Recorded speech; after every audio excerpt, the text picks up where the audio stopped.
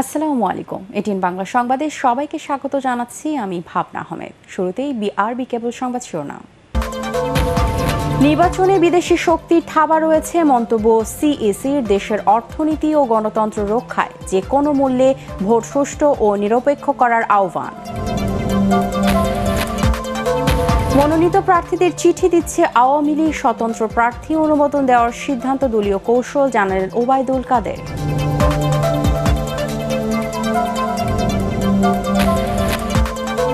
সপ্তম দফার অবরোধের দ্বিতীয় দিনে ব্যস্ত রাজধানীর সড়কগুলো, জনজীবন প্রায় স্বাভাবিক। নাটোর, নওগাঁ ও হবিগঞ্জে বাসে অগ্নিসংযোগ। শুনছিলেন বিআরবি কেবল সংবাদ শিরোনাম। এবারে বিস্তারিত সংবাদ। বিদেশি শক্তির থাবা থেকে দেশের অর্থনীতি ও গণতন্ত্র রক্ষায় যে কোনো মূল্যে আগামী নির্বাচনকে সুষ্ঠু ও নিরপেক্ষ করতে হবে বলে জানিয়েছেন প্রধান নির্বাচন কমিশনার কাজী হাবিবুল আওয়াল। আগরগাঁওয়ে নির্বাচন অনুসন্ধান কমিটির সদস্যদের প্রশিক্ষণের উদ্বোধনী অনুষ্ঠানে তিনি সব কথা বলেন। এ সময় সিইসি বলেন, নির্বাচন নিয়ে একটা সংকট রয়েছে। দেশের গণতন্ত্রকে বাঁচাতে গ্রহণযোগ্য নির্বাচনের বিকল্প নেই। বিস্তারিত শফিউল আলম সুজনের রিপোর্টে। দ্বাদশ জাতীয় সংসদ নির্বাচনে অনিয়ম ও কারচুপি রোধে জুডিশিয়াল ম্যাজিস্ট্রেটদের সমন্বয়ে গঠিত ৩০০ জনের অনুসন্ধান কমিটির সদস্যদের প্রশিক্ষণের উদ্বোধন করেন প্রধান নির্বাচন কমিশনার কাজী হাবিবুল আওয়াল। স্বাধীনভাবে কাজ করার যে পরিবেশ সেটি তৈরি করা হয়তো পুরোপুরি সেটি নেই। এ সময় তিনি বলেন, নির্বাচনকে সুষ্ঠু, অবাধ, নিরপেক্ষ করতে বিচারক, প্রশাসন, সরকার সহ সবার সহযোগিতা প্রয়োজন। বহিঃশক্তি থেকে দেশের অর্থনীতি ও ভবিষ্যৎ রক্ষায় বিতর্কহীন ভোটের বিকল্প নেই বলে মনে করেন সিইসি। আমাদের নির্বাচনে কিন্তু বাহির থেকেও থাবা হাত এসে পড়েছে, তারা থাবা বিস্তার করে রেখেছে। আমাকে যেভাবে ইউনাইটেড স্টেটস কমান্ড করতে পারে, আমি ঠিক সেইভাবে ইউনাইটেড স্টেটস ওয়াশিংটনে গিয়ে হামকি ধুমকি করতে পারছি না। এটা একটা বাস্তবতা।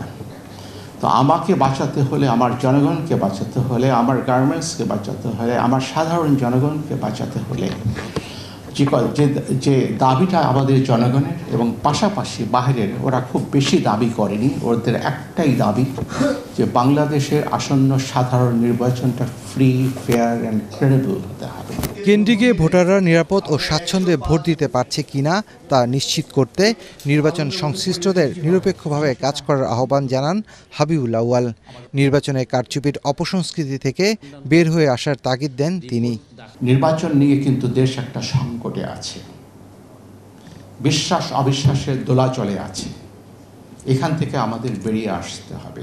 যারা ভোটার তারা আসছেন, যদি বাধা দেওয়া হয় তাহলে নির্বাচন প্রভাবিত হয়ে গেল, নির্বাচন অবাধ হলো না। আমরা দেখতে চাই লাইনটা ঘন্টার পর ঘন্টা থেমে নাই। যদি থেমে থাকে তাহলে মনে করা হবে ভিতরে এই কাজটি হচ্ছে। লাইনটা চলমান থাকতে হবে।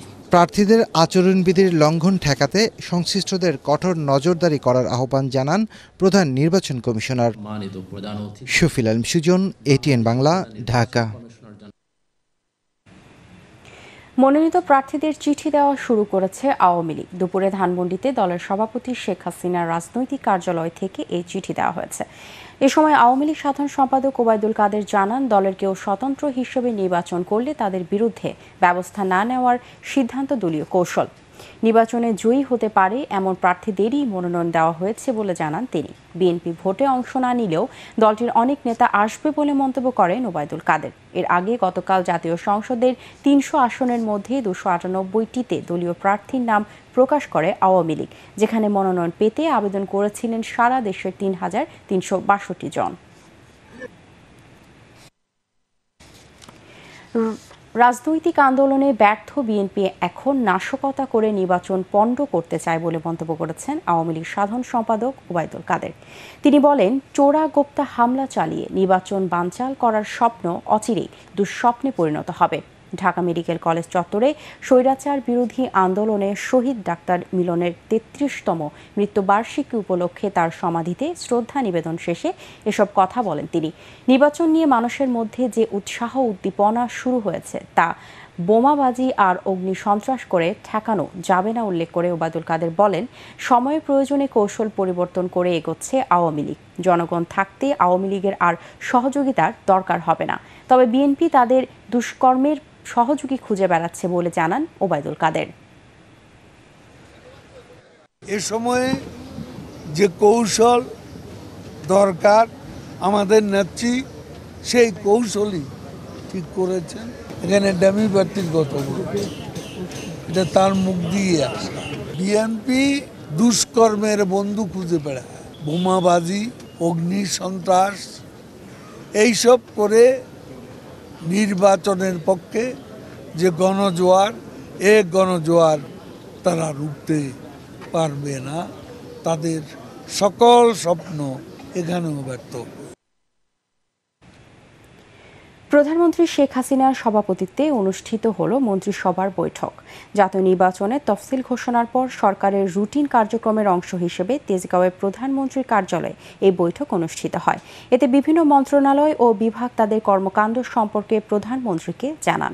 সভায় সড়ক পরিবহন ও সেতুমন্ত্রী ওবায়দুল কাদের, স্বরাষ্ট্রমন্ত্রী আসাদুজ্জামান খান কামাল, আইনমন্ত্রী আনিসুল হক, তথ্য ও সম্প্রচার মন্ত্রী ডক্টর হাসান মাহমুদ, শিক্ষামন্ত্রী ডাক্তার দীপু বণি, বিদ্যুৎ ও জ্বালানি প্রতিমন্ত্রী নসরুল হামিদ উপস্থিত ছিলেন।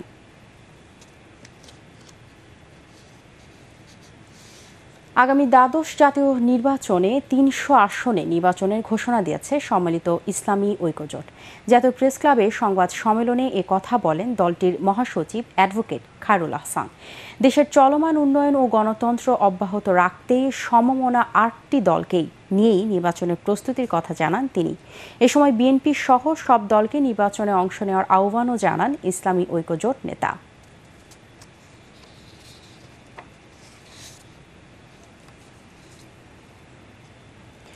সপ্তম দফায় বিএনপি ও সমমনা দলগুলোর ডাকা ৪৮ ঘণ্টা অবরোধের দ্বিতীয় দিনে সকাল থেকে ব্যস্ত রাজধানীর প্রায় সব সড়ক। গাড়ির চাপ থাকায় সড়কে যানজট তৈরি হচ্ছে। গণপরিবহনের পাশাপাশি ব্যক্তিগত গাড়ির চলাচল বেশি।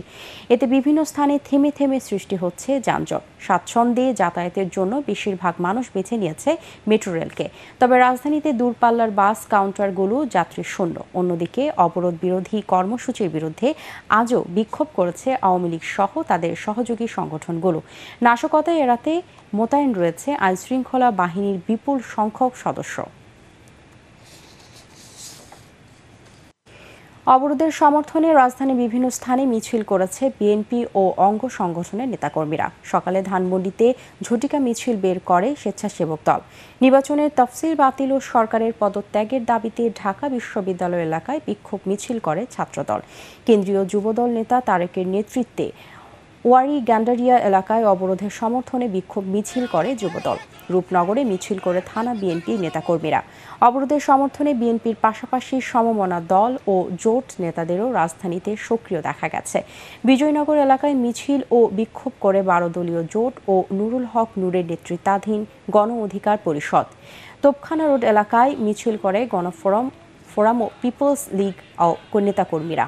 এছাড়া অবরোধের সমর্থনের মতিঝিল, ডেমরা, বংশাল সহ কয়েকটি স্থানে ঝটিকা মিছিল ও বিক্ষোভ সমাবেশ করেছে ঢাকা মহানগর জামায়াতে ইসলামী নেতাকর্মীরা।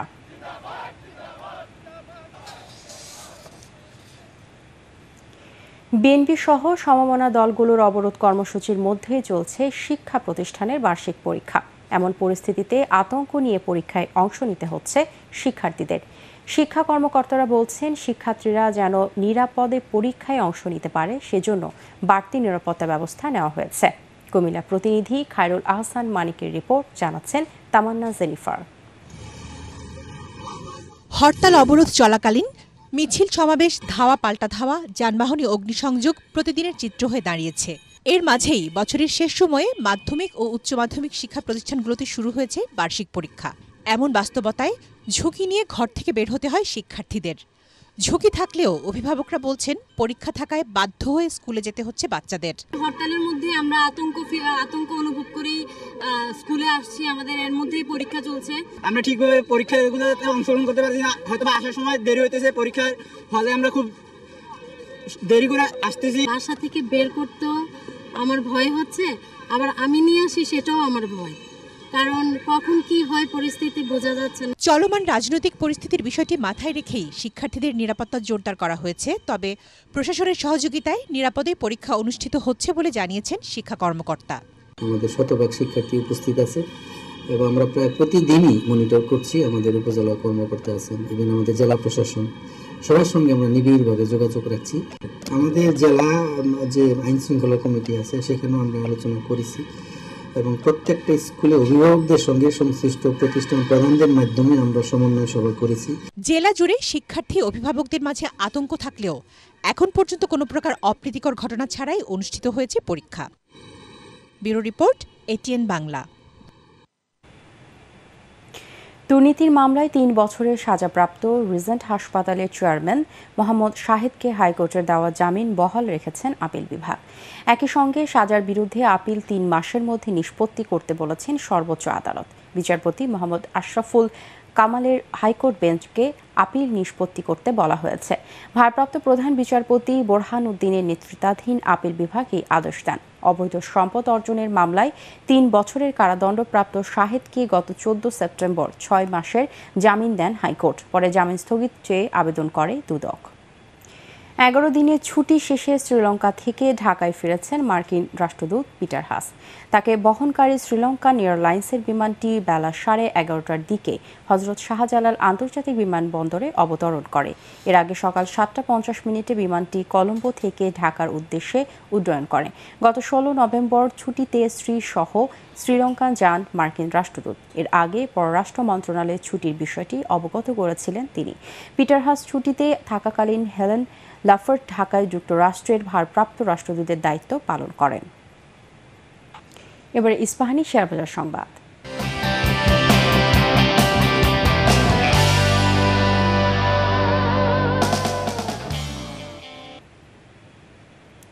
শেয়ারবাজারে তালিকাভুক্ত BD Thai aluminium, ring shine textile ও জুট স্পিনার্স লিমিটেডের পরিচালনা পর্ষদের সভা অনুষ্ঠিত হবে আজ বিকেল 3:30টায় BD Thai aluminium, 4টায় ring shine textile ও 4:30টায় শুরু হবে জুট স্পিনার্স লিমিটেডের সভা। পৃথক সভায় রিং শাইন টেক্সটাইল ও জুট স্পিনার্সের 30 জুন পর্যন্ত সমাপ্ত বছরের অনিরীক্ষিত আর্থিক প্রতিবেদন পর্যালোচনা করে শেয়ার হোল্ডারদের জন্য ডিভিডেন্ড ঘোষণা করা হতে পারে। অন্যদিকে বিডি থাই অ্যালুমিনিয়ামের 30 সেপ্টেম্বর পর্যন্ত সমাপ্ত প্রথম প্রান্তিকের অনিরীক্ষিত আর্থিক প্রতিবেদন প্রকাশ করা হবে। শীতের পিঠায় জড়িয়ে আছে বাঙালির ঐতিহ্য। তাই তো রাজধানীর বিভিন্ন স্থানে বিকেল থেকে ভিড় বাড়তে থাকে পিঠার দোকানগুলোতে। হেমন্তের হিমেল হাওয়ায় গরম গরম পিঠা খেতে ছুটে আসেন রসনাপ্রেমীরা। তাদের জন্য চিতই, ভাপা, নকশি পিঠা সহ বাহারি পিঠার পসরা সাজান দোকানিরা। মোস্তাফিজ রহমানের রিপোর্ট। গ্রাম বাংলার চিরায়ত ঐতিহ্য শীতের পিঠা। খ্যাতি আছে পিঠাপুলির দেশ হিসেবেও। গ্রামাঞ্চলে শীতের সকালে বাড়িতে বাড়িতে ধুম পড়ে হরেক রকমের পিঠা বানানোর। এমন দৃশ্য নগর জীবনে পাওয়া না গেলেও রাজধানীর মোড়ে মোড়ে পিঠার পসরা দোকানিদের। বাঙালির ঐতিহ্যের সাথে মিশে আছে পিঠা খাওয়ার শত শত গল্প। হিমেল হাওয়ায় বাহারি পিঠার উষ্ণতা নিতে তাই তো রসনাপ্রেমীদের এত ভিড়। আগে যেমন একটা পিঠার উৎসব ছিল, শীতকালীন যে একটা উৎসব ছিল বা 12 মাসিক হিসাবেও কিন্তু এই পিঠার প্রচলনটা শুধু বাংলাদেশেই নয়, পৃথিবীর সব দেশে হয়। ছোটকালে আগে মায়ের যেরকম খাওয়া ছিল আমাদেরকে বানায় সেভাবে আমরাও খাইতাম। এখন রাস্তাঘাটে পাওয়া যায়। আগের মতো মার বয়স হয়ে গেছে, তাই ওরকম বানাইতে পারে না। আমার ওই যে পুলি পিঠা, পাটিসাপটা এইগুলোই ভালো লাগে। আধুনিকতার ছোঁয়ায় ফাস্টফুডের স্রোতে হারাতে বসেছে দেশের ঐতিহ্যবাহী পিঠাপুলি। যেটুকু আছে তাতেই কেবল শৈশবের মায়ের হাতের পিঠার স্বাদ খোঁজেন ভোজনবিলাসী বাঙালি।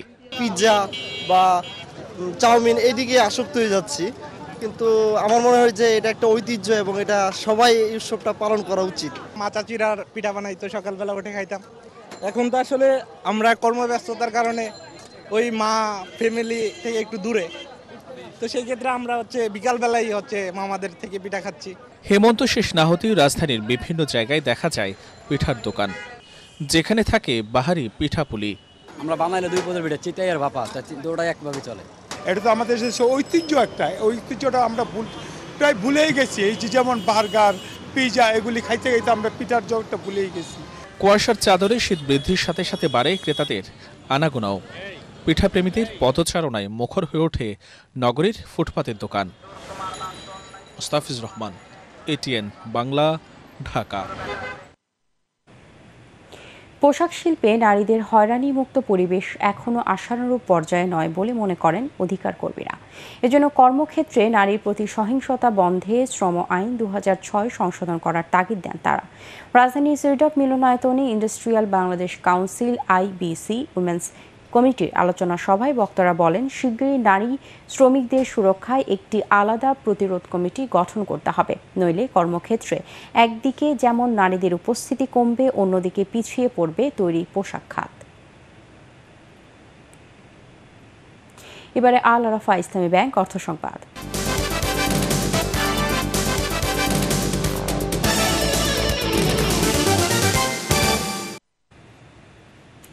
প্রথমবারের মতো বাংলাদেশের বাজারে 250 সিসির বাজাজ পালসার N250 মোটরসাইকেল নিয়ে এলো উত্তরা মোটরস।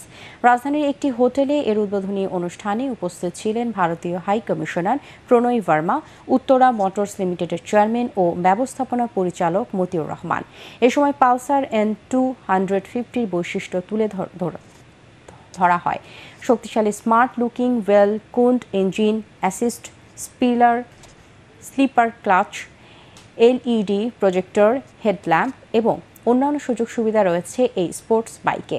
উদ্বোধনী অনুষ্ঠানে Uttara মোটরসের head of business planning Naimur Rahman, Bajaj auto ভারতে ইন্টারন্যাশনাল বিজনেস ও বিভাগীয় ব্যবস্থাপক সমীর মার্দিকার এবং বিভিন্ন কর্পোরেট হাউসের ঊর্ধ্বতন কর্মকর্তারা উপস্থিত ছিলেন। এবারে আন্তর্জাতিক সংবাদ।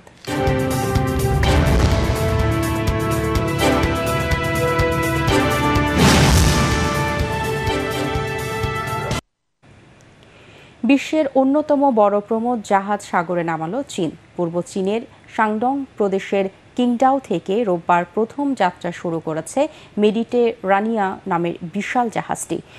292 মিটার দীর্ঘ, 86,000 টন ওজনে জাহাজটিতে আছে 1057টি বিলাসবহুল স্যুট। এর উচ্চতা 32 মিটার, যা 11 তলা ভবনের সমান। এই মুহূর্তে চীনের সবচেয়ে বড় ক্রুজ জাহাজ এটি। ভূমধ্যসাগরের নিয়মে পরিচালিত হচ্ছে প্রমোদ জাহাজটি। 5 তারকা সুবিধার এই জাহাজে একসাথে ভ্রমণ করতে পারবেন 2680 জন যাত্রী।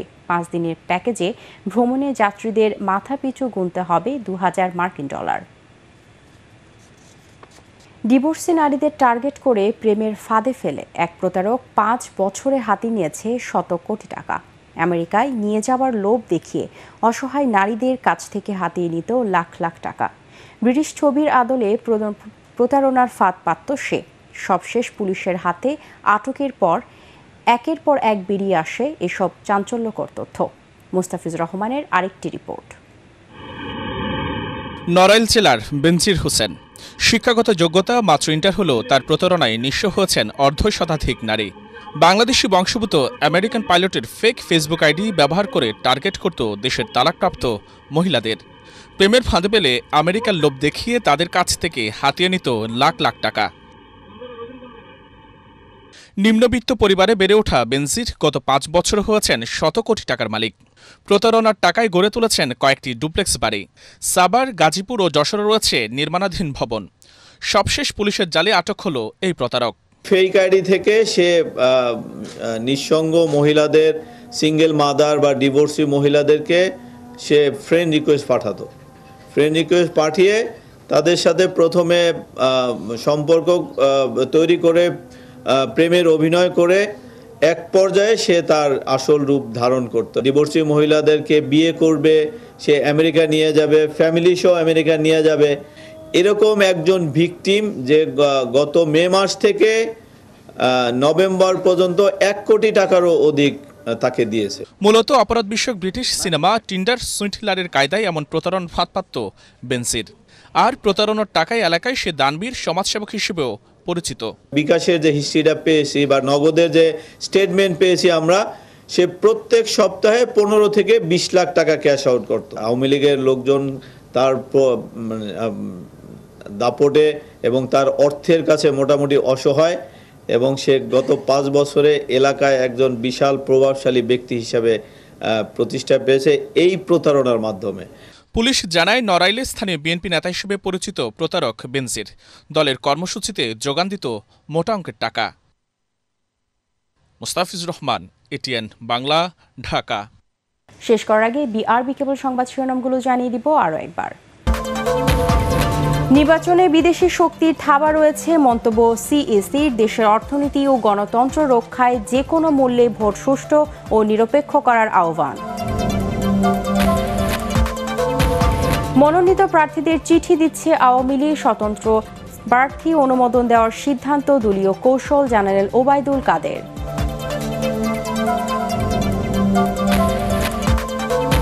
সপ্তম দফার অবরোধের দ্বিতীয় দিনে ব্যস্ত রাজধানীর সড়কগুলো, জনজীবন প্রায় অস্বাভাবিক। নাটোর, নওগাঁ ও হবিগঞ্জে বাসে অগ্নিসংযোগ। পরবর্তী সংবাদ দেখার আমন্ত্রণ জানিয়ে এখনকার মতো শেষ করছি। এটিএন বাংলা সংবাদ ইউটিউবে দেখতে ব্রাউজ করুন youtube.com/ATN Bangla News। ধন্যবাদ সবাইকে।